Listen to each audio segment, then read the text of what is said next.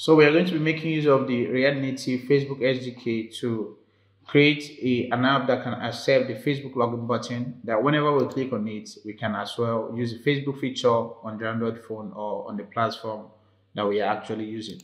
So it's not going to be a much tutorial, it's just going to be something very short, but it's going to help you to achieve using the React Native Facebook SDK, which is kind of problematic whenever you come with doing it on React Native.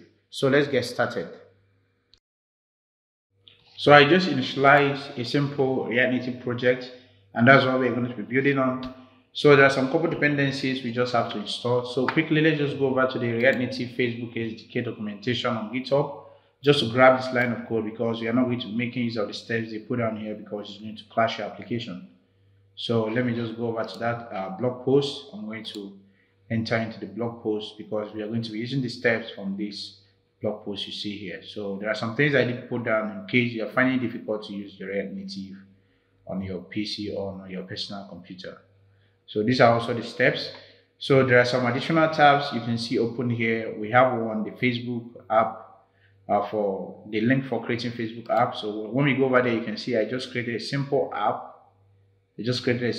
So make sure you just come here, create a simple app you can use. So after this tutorial, I'm still going to get rid of this, and this link I'm still going to provide it. Okay, of course it's on my blog. Actually here is the Facebook login / Android. You can see here there are some cool steps they did put down. Of course, if you follow every steps here, your app is not going to work because most things have actually changed. That is why I decided to make a blog post and as well make a video tutorial that you can use together to achieve that. So let's just go ahead and install the React Native Facebook SDK. So I'm just going to add that with you on and give that a couple of seconds. So while this is installing, we are not going to link this dependency because from React Native 0.62.2, I guess auto linking is now working. So you don't really need to link your modules manually anymore, because whenever you run your application, it's just going to link for you directly. You don't even need to bother. So we don't have to follow maybe do something like React Native link, especially when you have a package that needs linking. So back here, now let's just go ahead and apply every steps that we need from here. So the first thing is to go over to let's say the name of the file, name of the folder, project, Android / build.gradle. I'm just going to copy this line of code, just like you can see here below this JD Center. So I'm just going to come to Android, think build.gradle. I'm just going to add that in the repository section. So I'm just going to go back to that blog post. The second thing is to add this, so Android, I think Android / apps / build.gradle. So if you can observe, the relative paths are different. We have one just in the Android folder, we have one in the Android / app folder. So I'm just going to go over to this Facebook login documentation and grab this. So this changes according to the time of life, according to the time when you may be watching the video, it changes. Just make sure you follow the links respectively to not have a problem whenever you are grabbing any line of code. So the second one is over here. I'm just going to quickly go to dependencies. I think dependencies is here. I'm just going to put that so you don't need to trouble yourself. So the third step, after adding this, I think I put it down, although it's not that formatted, but at least you can have a better understanding of what I'm doing for my VS Code. So we have to add these string values. So these string values can be found here, and actually the number you can see here, or the app ID you can see here, is actually the same app ID that my app have over here. So I created an app, so the same ID is same ID. I'm just going to copy that immediately. I'm going to go over to source main res values strings, and I'm going to just paste that and make sure I format that perfectly. Save it.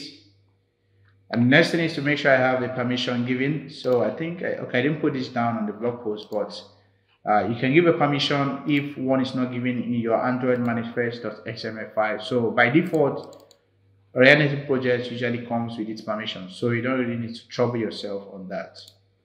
So the next thing is to grab this line of code. So this line of code here is exactly what you see here.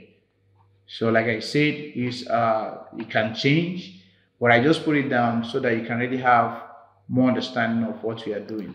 So I just grab this line of code. I can come over to the Android manifest file. I'm just going to paste that because it's an activity and also a metadata for us to use that. So I'm just going to format that perfectly.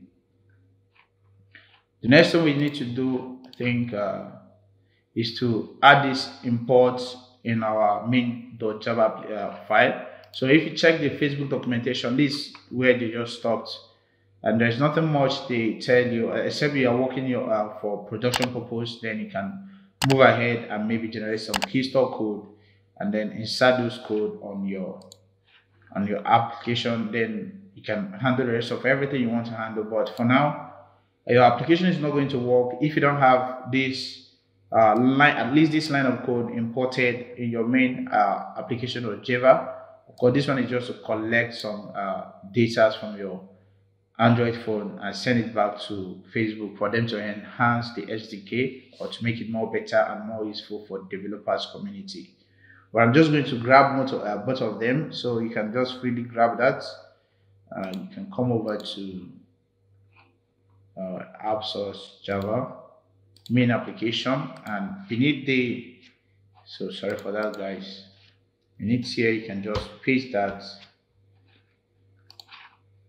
So while you paste that, you just quickly save it.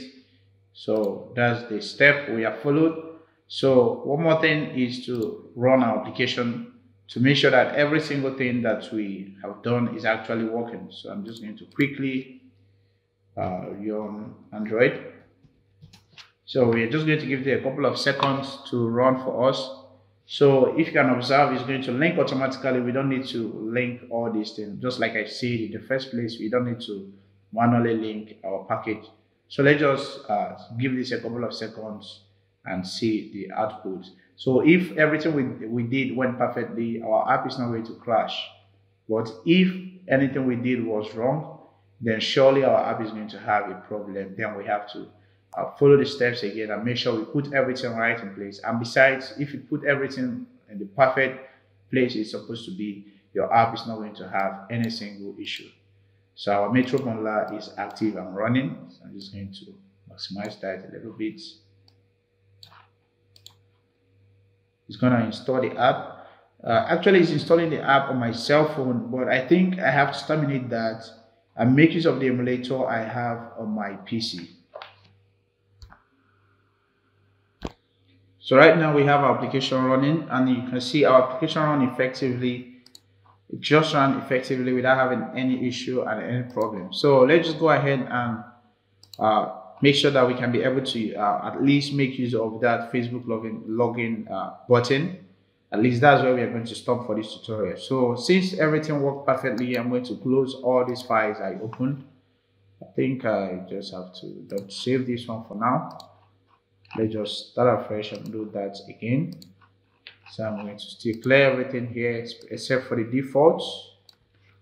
I'm going to quickly import React Native. So I'm going to import the view and the text because I don't really need much. One more thing is to import the React from React. So I'm going to create a class-based component. No, sorry, a functional-based component. Just export the default that is going to return the view and also the text for now. Let's just say app. So I'm just going to quickly style this. I'm going to justify everything to the center and also align the items to the center. So this will quickly bring this to the center if we did it perfectly. So I don't know why. Align items to the center. Well, let's just go ahead. I don't really know why it's not bringing it to the center. It kind of looks funny. So we are done with every other step, just like I said. So for us to make use of that login button, we just have to grab this line of code and import it also at the topmost part. And let me just open that up quickly. Then here I'm just going to change this text to login button. So I'm just going to save that, and boom, you can see we have our application over there. So I just did a hard refresh, and everything is still at the top. Maybe it's because I'm not using a flex of one. So you can see right now we have it at the center. I think you can as well style this. Maybe you can style it and give it a height of 42, so that it can be a little bit wide. It kind of disappeared. That looks great.